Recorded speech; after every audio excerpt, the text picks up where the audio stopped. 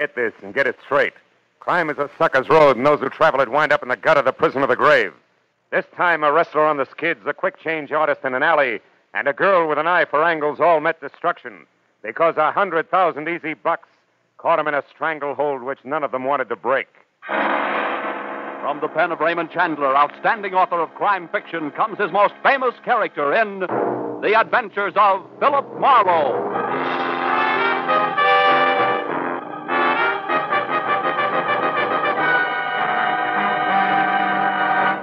Now, with Gerald Moore, starred as Philip Marlowe, we bring you tonight's exciting story, The Stranglehold.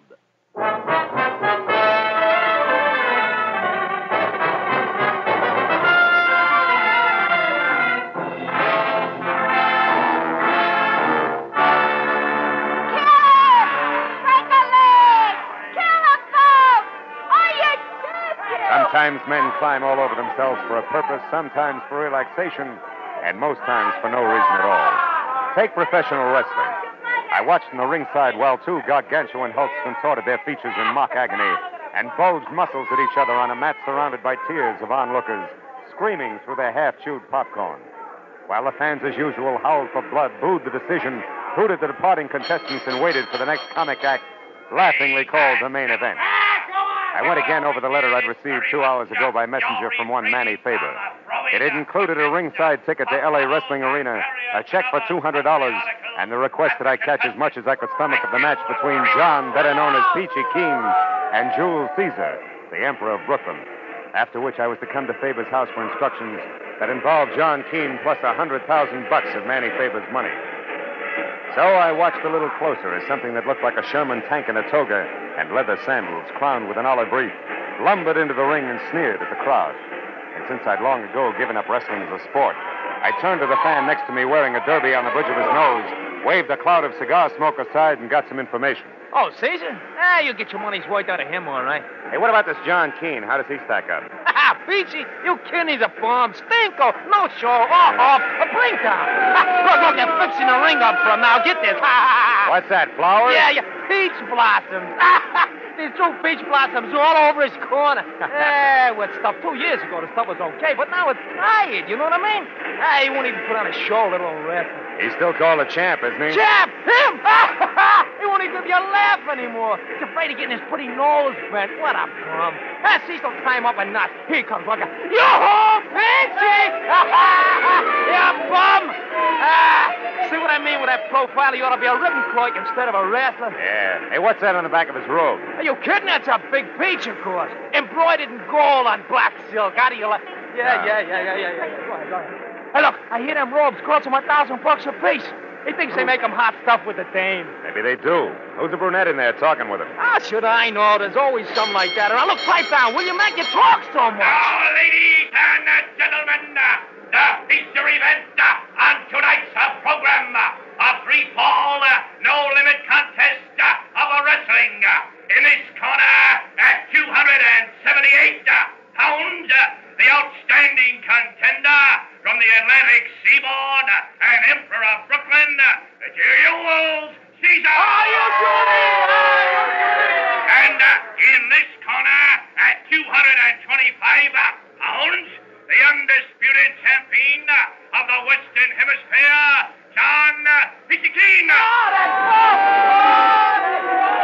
As the match got underway and Peachy started out of his corner, the good-looking brunette shouted something at him that stopped him cold.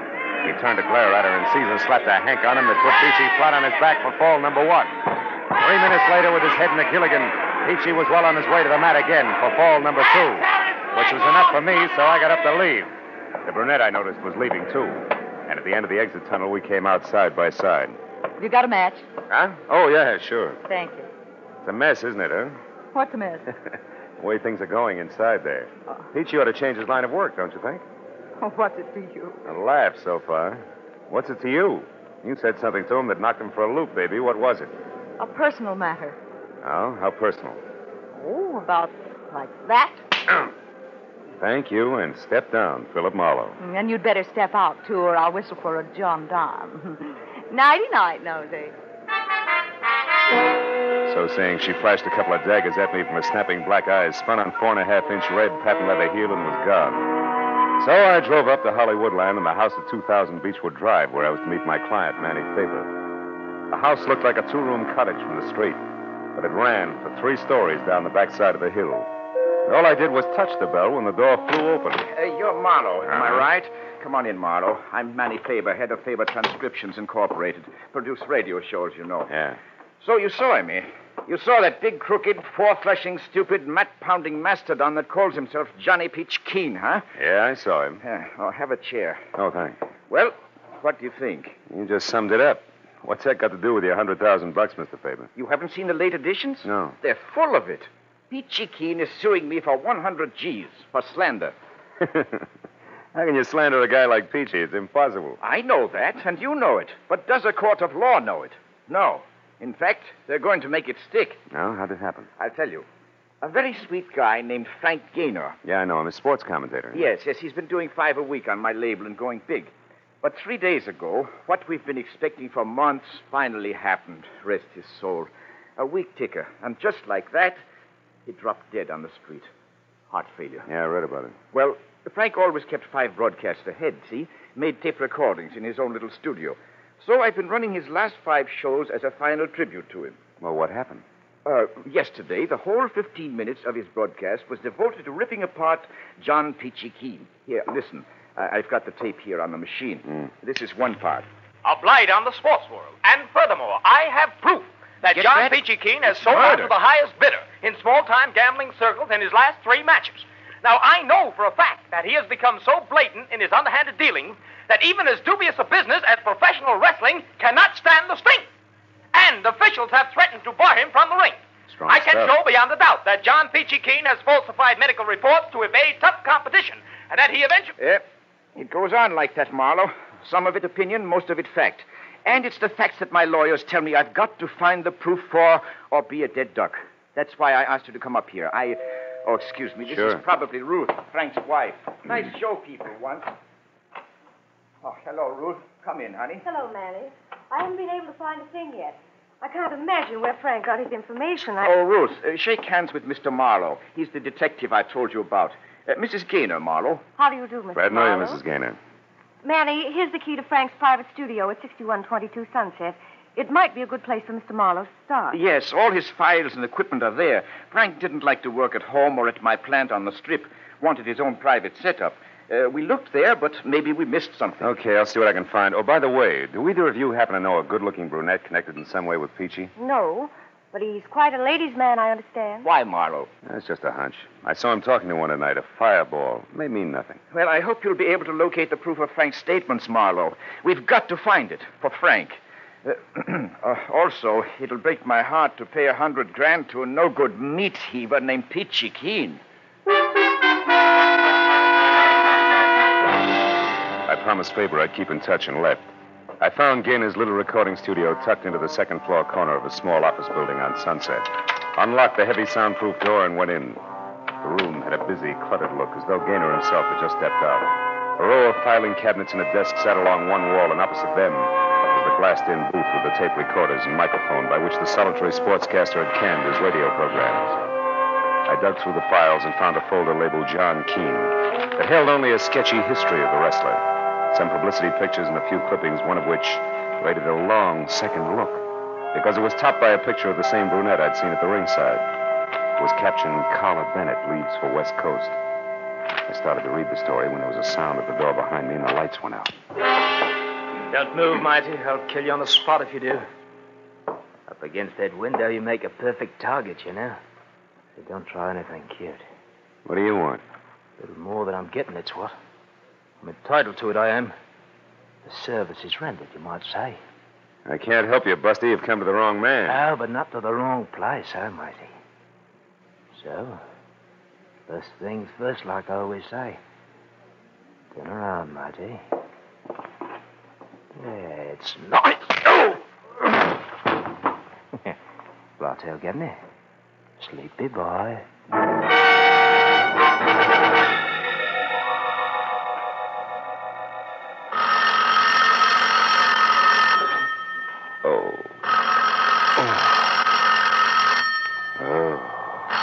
All right.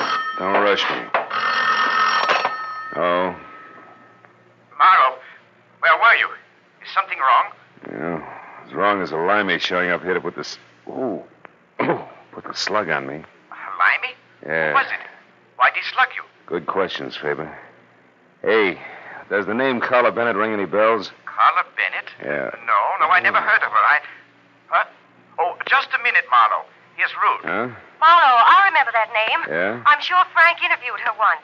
Carla Bennett used to be Mrs. John Keene. Peachy's ex-wife? Yes, I'm positive. Why, is she mixed up in this? I don't know. Little limey who slugged me apparently took a newspaper clipping about her when he left. At least it's gone. Marlowe, this limey, was that all he was after? Yeah, he said he wanted more than he was getting.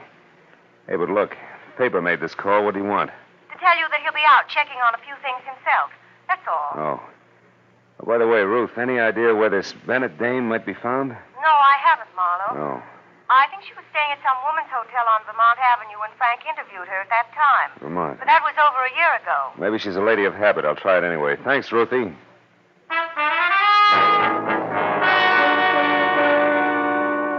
There were 3 exclusively female hotels on Vermont, and the second one I called had a Carla Bennett registered. So I went out to my car and babied my aching head down Vermont to the Victoria Plaza Ladies Only Hotel. The lobby was done in ivory and pink with desk clerk to match, whom the nameplate tagged as Mr. Seymour Pratt. I started over but stopped when I spotted about an acre of peach-colored suede coat wrapped around John Peachy Keene himself, lumbering up the stairs at the back of the lobby. Mr. Pratt saw him at the same time and darted from behind the desk like an angry canary after a rhinoceros. Just a minute, you. This is a ladies' hotel. So what? I gotta see the one in 212. Not this way, you don't. Why, it's after midnight. If Miss Bennett wishes to come down to the lobby, that's her affair. But no men are allowed upstairs after 10 p.m. Okay. How can I get in touch with her? Use the house phone, naturally. Over there in that booth. I'll go right back to the board and plug you in. I'll be with you in just a moment, sir. Ducky, I'll wait. A call for you, Miss Bennett.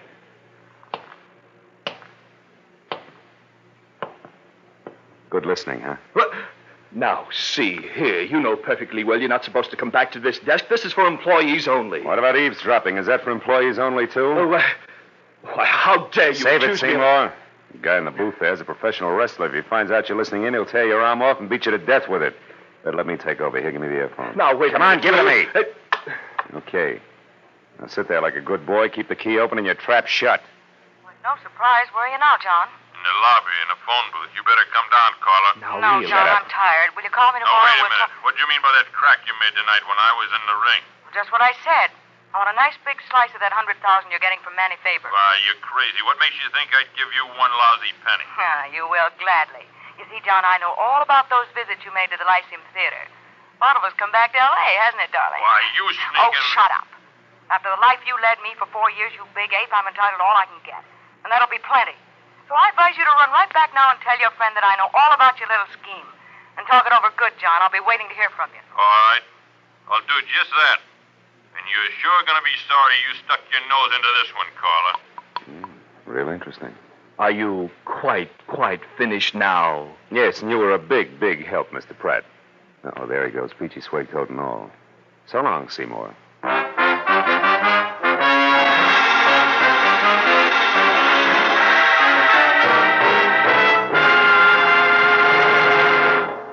In just a moment, the second act of Philip Marlowe. But first, Horace Heidt and his famous Youth Opportunity Program have joined Charlie McCarthy and Edgar Bergen, Red Skelton, Jack Benny, and the other top-ranking entertainers who make CBS Sunday nights a must. Enjoy these 30 minutes when Horace Heidt takes over on most of these same stations Sunday night this fall. Tune in this fall for the shows that you love best of all. Listen carefully. Here's the address. It's CBS. Now, with our star, Gerald Moore, we return to the second act of Philip Marlowe and tonight's story, The Strangle Hold.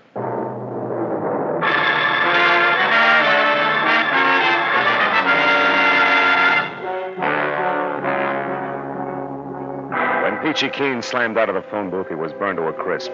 He stomped out of the woman's hotel via the back door that opened onto the parking lot. And when I got there, it was already out of sight. I stopped in the shadows to figure out which way he'd gone, but skipped that as the back door opened again. This time it was Carla Bennett. She ran across the lot, hopped into a new green convertible, and got as far as switching on the lights before still another character pranced into the headlight beams like a veteran ham making for upstage center. Miss Bennett! Hey, Miss Bennett, wait, I gotta talk to you. I couldn't tell where the first one came from. I only heard it. It brought the little man up on his toes and arched him like a drawn bow. I saw the flash of the second one. It came from the alley and crumpled him into a pile. A moment later, a more roared, and I ran to where I could see, with a pair of taillights twisting onto the side street. It was all the good it did me. I went back to the body of the little man as Carla Bennett climbed out of her car. She was white from shock, and in the headlights, her makeup was garish. It belonged on a clown. The back alley harlequinade was suddenly very grim. He was shot, mister, right in front of me. Who's the little guy, Carla? I don't know. I never saw him before. You know my name? Yeah. We met at the wrestling arena earlier tonight, you remember? Marlowe, private detective. Now, come on, Carla, let's have it. What's his name? I don't know, I tell you. Okay, we'd better find out fast. Let's take a look at his wallet. No, it's none of my business. I'm getting out of here. Wait a minute. He wanted to talk to you pretty badly, baby. Very likely about $100,000. Huh? If I were you, I'd stick around. You've got awfully big ears, Mr. Marlowe. Yeah, better to hear phone conversations. What? This guy's an actor. He's got an equity card. Name is Seth Cameo. Mean anything? Not to me. Unless... Unless what? Unless he happens to work at the Lyceum Theater? As you said, Carla, vaudeville's back in town, and that brings up another point you better Hey, what's explain. going on out here anyway? I thought I heard shots. You did, Pratt. They came from the alley there. Oh, so it's you again. I might have... That man there on the ground. Good heavens, is he dead? Yeah, he's murdered. Oh, no. Help! Help me! Murder! Help! That jerk. I'm getting out of Not here. alone, you're not. I'm going with you. Listen, Big Ears, I can take care of myself. Will you beat it? That's not the point, sister. I still want to talk to you. Get in. Now go out that way to the street and not too fast. All right. Since you're running things, where are we going? The Lyceum Theater. On the way, you can tell me why your ex-husband Peachy's been hanging around there. I don't know why. Who's the friend he's been seeing? Was it Cameo? I don't know that either. Now, look, for Pete's sake, do I have to draw you a picture? A man was shot down right in front of you. Doesn't that convince you?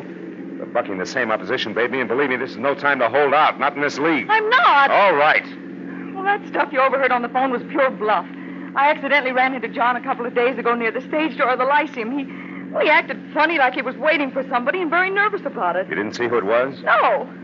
I waited until 3 girls and 2 men had come out one after another, but they were cagey. I couldn't tell which one John was waiting for. And then I heard about this slander suit of his, and I figured something was screwy. So you took a swing in the dark tonight and connected, huh? Good and solid. When I told him on the phone to go back to his friend, I knew he'd be just stupid enough to do it, and that's why I came out so fast. I wanted to follow him and find out who else was involved before I got in too far. You're already in too far, baby. You got more nerve than good sense, even for $100,000. You don't believe me? Ask Cameo. There's the theater. Park here. We'll walk over. Look, tell me something, Big Ears. Suppose Seth Cameo did work here. What's it going to prove? All depends on what we find to go with it. He was killed to keep him from upsetting the apple cart. One way he could have done that would be to have proof of what Frank Gaynor said in his broadcast about Peachy. Sure, but fitting a vaudeville actor at the Lyceum into that slot doesn't make sense. No, but... Yeah, there it is. Cameo's placard. We were right. Yeah. Seth Cameo, the one-man all-star cast. See Lionel Barrymore, Betty Davis, Harry Drucker, Humphrey Bogart, James Cagney, and many others. Denise Glenn played in a split-second changes by the world's most versatile one-man cast. Seth Cameo. Sure, he was a mimic. A guy like that would have dialects, lots of them. So maybe Seth Cameo was the boy who slugged me in Gaynor's studio. He was careful to turn out the light first, and he threw that limey jive at me to toss me off the track. And what's more, he... Uh-oh, we got company. Where? There's a little geezer over there. What are you doing there? Theater's closed. Last show's been over for hours. I know, you're the night watchman. That's right. Now you better move along, kids. No loitering around theater. Just a minute, Pop. This Seth Cameo, does he have a limey number in his act? Why don't you come back tomorrow and ask him? Well, that's tougher than you think, mister. How about it? Does he do a limey? Limey? Well, now, let's see. Cockney, English. No, don't think so. Might have at one time, though. Been in the business for years. Good man, too. Best quick changer I ever seen. Has he got a scrapbook or something in his dressing room, do you know? Well, yes, he has. Got a box there with every bill he's ever played on in it. Most actors do.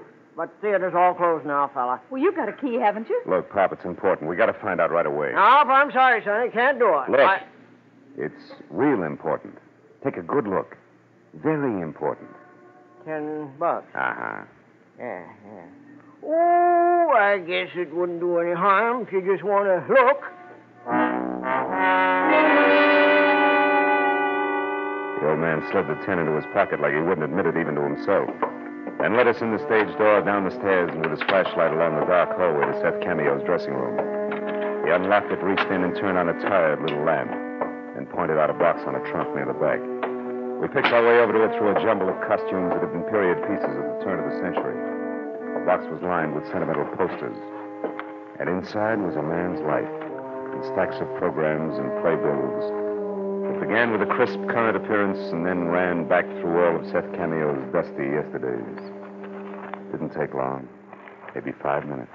Here. This is it, Marlowe. Exactly what you're after. Let's see that. Parthenon Theater, Kansas City, September 1940. Seth Cameo of London, in Piccadilly Circus, Majesty Navy Limehouse. Sure! This is it, baby. Seth Cameo and Limey were one and the same. And where does that get you? Yeah, it gives me an idea. It gives me one, too. Now, you found what you wanted. Now, let's put everything back like it was and get out of here. In a minute, Pop. I want to check something else. Now, look, Sonny, this is dead against all rules. I'm getting jittery. Wait a minute. Hold it. I heard something upstairs. Did you lock the outside door, Pop? Oh, come now, fella. Be a sport. That's an old stunt that just won't work. That door's got a snap latch. Shut up.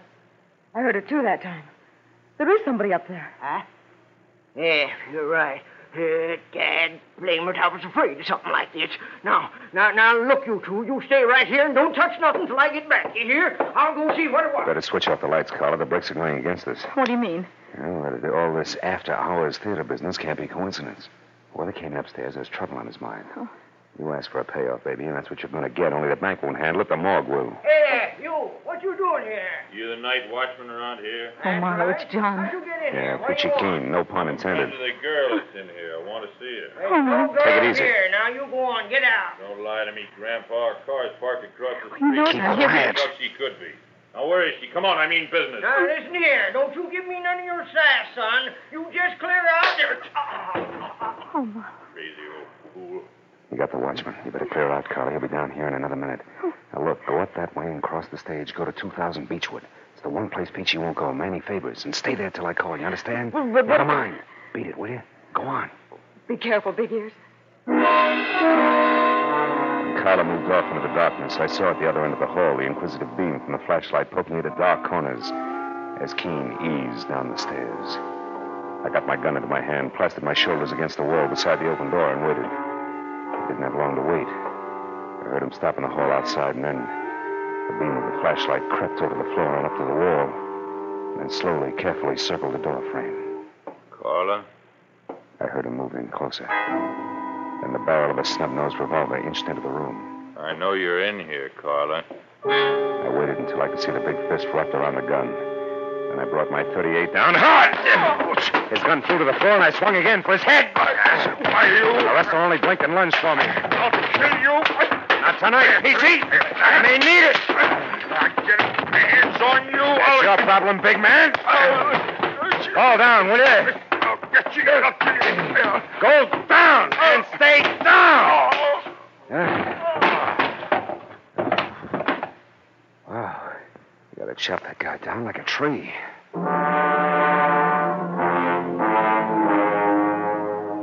It had been short but vicious. And the one punch he'd landed had shaken me to my shoelaces.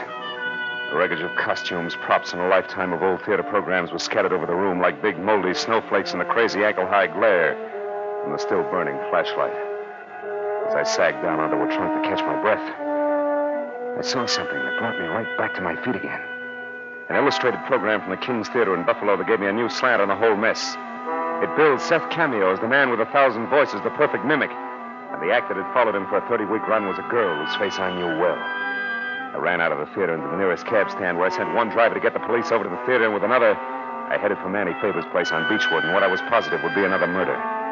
When I got to the front door, I knew there was no need to hurry. It was all over. Come on in, Marlowe. I've got news for you. It was Carla with a gun in her hand. And on the floor in the corner, her face tight with pain, was Mrs. Ruth Gaynor, glaring hate up at me like a wounded panther. There she is, Marlowe. I recognized her as soon as I saw her. She's the one Peachy was waiting for outside the Lyceum Theater. They've been working together all this time to frame that slander suit against Faber. Yeah, I know. But I didn't expect to find you like this. What happened? She knew I recognized her and pulled this gun on me. The one she used on Seth Cameo, no doubt, huh? Uh-huh. She was going to use it on me, too. But I was way ahead of her. She's only in love with John Peachy Keen, but I was married to him for 4 years, and you don't live with a professional wrestler that long without picking up a few tricks. They call you the weaker sex. What is it, Ruthie? Your elbow? Is it broken? Let me alone, you two-bit flatfoot. I'll call a doctor and get you fixed up. For one reason only, I don't even like to see a black widow spider suffer.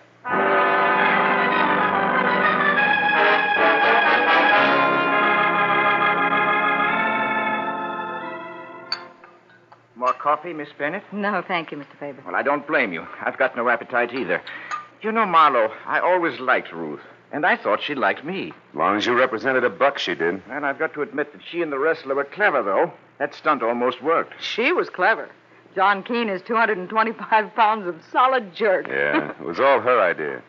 She was in love with Peachy, and when Frank died, she saw a great opportunity. Especially with that mimic being in town. Sure, Seth Cameo is an old friend of hers.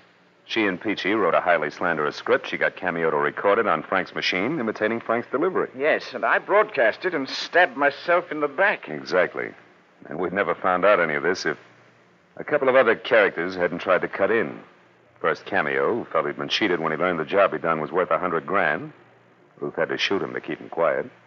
Second, little Carla here. Hey, Marlowe, please. With me, it was just good, healthy spite. Spite, huh? What's stronger, baby, spite or dough? Well... See what I mean? Good night, Mr. Faber. Good night. Come on, Carla, let's go.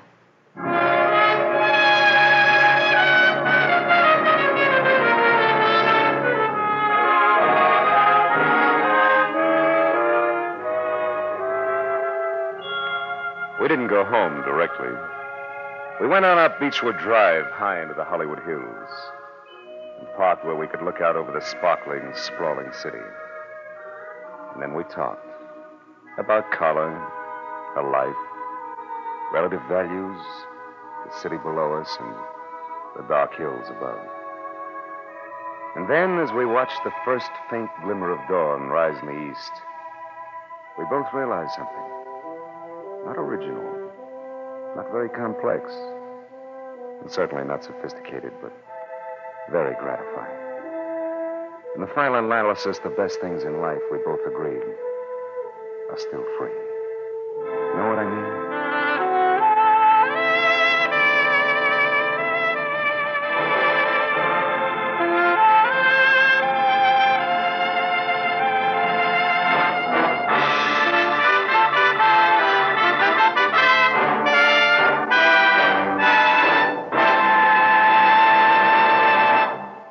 The Adventures of Philip Marlowe, bringing you Raymond Chandler's most famous character, star Gerald Moore, and are produced and directed by Norman McDonnell. Script is by Robert Mitchell and Gene Levitt. Featured in the cast were Vivi Janis, Ted Von Eltz, Charlotte Lawrence, Barney Phillips, Tony Barrett, Peter Leeds, and Junius Matthews. The special music is composed and conducted by Richard Oron. Be sure and be with us next week when Philip Marlowe says... I didn't know it, but I was caught in a smokeout that led from a search for a lady in black, past murder at a highway inn, to gunfire in a crumbling warehouse. And all for a girl, already dead in the morgue.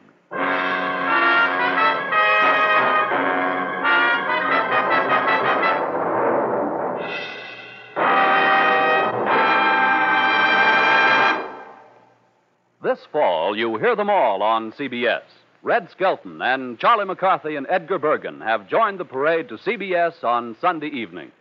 And be sure to hear the Contented Hour with Dinah Shore tomorrow and every Sunday over most of these same CBS stations. This fall, you hear them all on CBS. This is Paul Masterson speaking. Now stay tuned for Gangbusters, which follows immediately over most of these same CBS stations.